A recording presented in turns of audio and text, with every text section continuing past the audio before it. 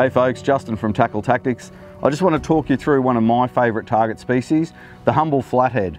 It's a great target species for those wanting to get into soft plastics as well, because they're easily accessible, they love eating lures, and they're not bad on the chew either if you want to eat one or two as well, take a couple home with you.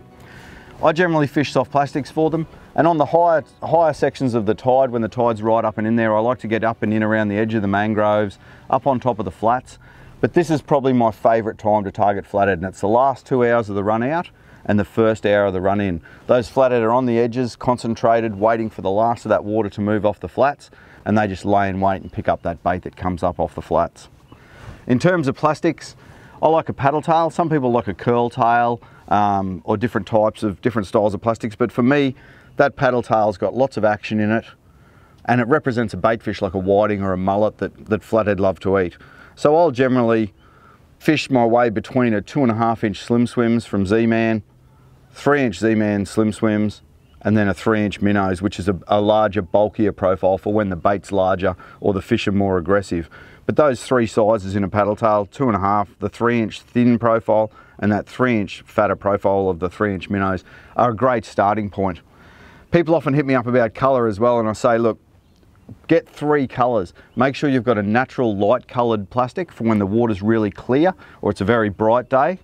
Something in a darker colour like that Gold Rush for when the water's really dirty, like often a run out tide the water will dirty up, and that gives you a better silhouette in the water. And then I also keep a fluoro in the boat as well, whether it's a chartreuse glow or an electric chicken. And sometimes, you know, if they won't eat that natural one, they won't eat the dark one, throw your hands in the air, put on a fluoro, boom, you catch a fish. It's amazing. Also, I generally scent them up with a Procure. Mullet or pilchard are my favourites, but there's a stack of different flavours in the Procure range, and that sticks on the plastic really good. I apply it every 30 casts or so, or if I get a fish, I'll often put a little bit more on there as well. And people also ask me in terms of jig head size and jig head weight. So in that little slim swims 2.5, I'll run a 1/0 hook. I'll run a 2/0 in the slim swims 3 inch, and I'll run a 3/0 in that 3 inch minnows. And in terms of weight, if I'm right up on the flats, I might go a 1/8, come out to those edges and I'll go to a 1/4 ounce. And if I'm fishing deeper water, I'll go to a 3/8 or I'll go to a 1/2. Rod and reel wise, you know, something just a light spin stick, like a 7-foot medium rod, and a 30 size reel like that little Akuma Seamar is a beautiful little reel for flicking soft plastics.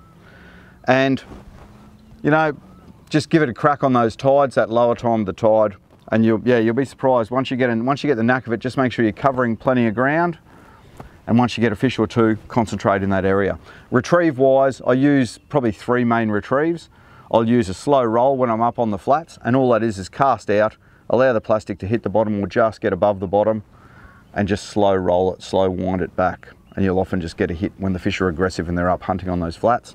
When I come into the edges here, I'll generally fish a burn and kill, or I'll hop the plastic. So a burn and kill, cast it out. The burn is your wind and the kill is your pause. So wind, wind, wind, pause, let the plastic hit the bottom again. The flathead's on the bottom, so you want to make sure you're hitting the bottom. Wind, wind, wind, pause. You can vary the length of the pause, the kill, and you can vary the speed of the burn and also the duration of the burn as well.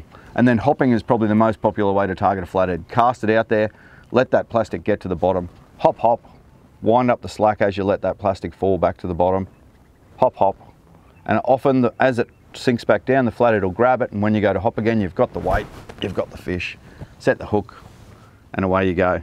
So there you go, there's a few basics on the flathead. You'll find plenty more on our website as well, tackletactics.com.au. We'll see you on the water.